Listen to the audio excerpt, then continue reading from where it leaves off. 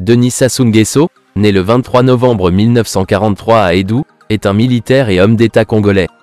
Président de la République populaire du Congo de 1979 à 1992, il est l'actuel président de la République du Congo depuis 1997, après avoir renversé le président élu Pascal Lissouba dans les premiers mois de la guerre civile du Congo-Brazzaville. Denis Sassou est né en 1943 à Edou, petit village aux environs d'Oyo, dernier enfant d'une fratrie dont le père est Julien Nguesso et la mère Émilienne Mouebara, morte en 1982. Il est marié à Antoinette Chibota et père de plusieurs enfants, issus de plusieurs femmes. On lui dénombre plus de 25 enfants avec plusieurs femmes dans des liaisons hors mariage.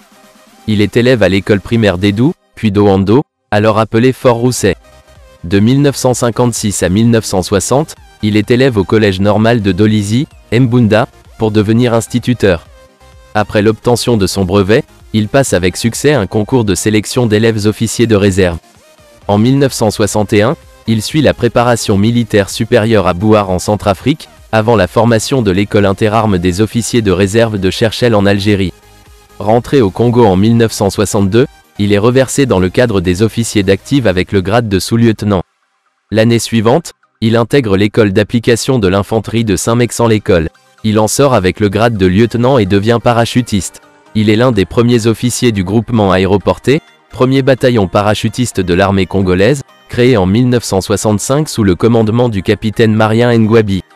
De 1968 à 1975, il commande successivement le groupement aéroporté, les forces terrestres et la zone militaire de Brazzaville, ZAB, puis dirige la sécurité d'État, service de renseignement du Congo.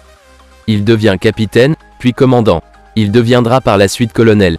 À partir du milieu des années 1960, Sassou est dans la mouvance des officiers progressistes conduite par Marien Ngouabi, qui mène une fronde sourde contre le pouvoir de Massamba Deba. Le 2 août 1963, l'armée prend le pouvoir et le 16 août, un Conseil national de la Révolution, CNR, est créé et investi de l'essentiel des pouvoirs. Il est dirigé par Ngouabi et Sassou en est l'un des 39 membres. Le 31 décembre 1969, il fait partie des membres fondateurs du Parti congolais du travail, PCT, nouveau parti unique d'idéologie marxiste-léniniste, au pouvoir sous le nouveau régime de la République populaire du Congo. Il devient membre du bureau politique après le congrès extraordinaire du PCT de mars 1970. La session extraordinaire du comité central du PCT qui se tient du 5 au 12 décembre 1975 met en évidence de fortes contradictions internes au sein du parti unique. Plusieurs décisions importantes sont prises. Joachim Iombi Opango, Martin Berry et d'autres membres sont exclus du comité central. Le bureau politique est dissous et un état-major spécial révolutionnaire de 5 membres est institué. Il en reprend les pouvoirs jusqu'au prochain congrès extraordinaire du PCT. Sassou en est un des 5 membres, avec Marien Ngouabi, Jean-Pierre Tister Chikaya, Louis-Sylvain Goma et Jean-Pierre Ngombe.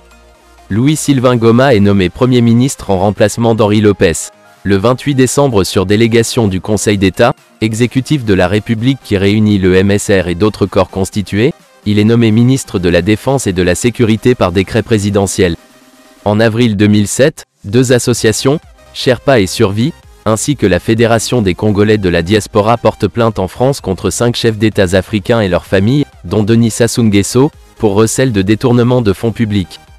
Après une enquête préliminaire menée par l'Office central pour la répression de la grande délinquance financière, OCRGDF, qui révèle un patrimoine immobilier et mobilier conséquent en France et de nombreux comptes bancaires, l'affaire, dite des biens mal acquis, est classée sans suite par le procureur qui estime les charges insuffisantes.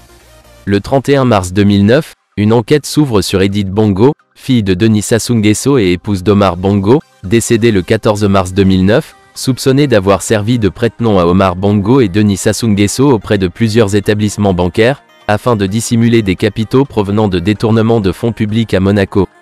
L'enquête fait suite au courrier de l'association Sherpa au prince Albert II et au procureur de Monaco demandant l'ouverture d'une information judiciaire et le gel des avoirs financiers à Monaco d'Edith Bongo.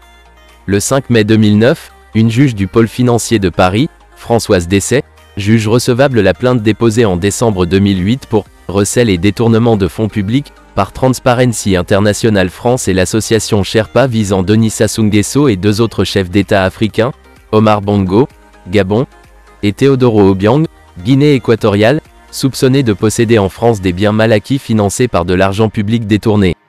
Cette décision est prise contre l'avis du parquet qui dispose de 5 jours pour faire appel. Le 8 mai 2009, le parquet a fait appel de cette décision et le 29 octobre 2009, la Cour d'appel de Paris juge irrecevable cette plainte. Le 9 novembre 2010, la Cour de cassation annule la décision de la Cour d'appel et rend possible les poursuites. Denis Sassou est, selon ses partisans, la cible en France d'une tentative de déstabilisation, par le biais d'une guérilla judiciaire.